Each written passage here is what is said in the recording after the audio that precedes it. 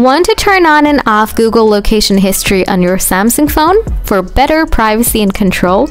In this video, I will guide you on how to turn on and off the location history on your Samsung phone. So let's get started. First, open up the settings, then scroll down and find out the location. Then tap on it. After that, tap on Location Services. Here you will see the location history option. Tap on it. Scroll down again and tap Turn On. Scroll down once again and tap Turn On again. Now tap Got It. In the same way, you can turn it off as well.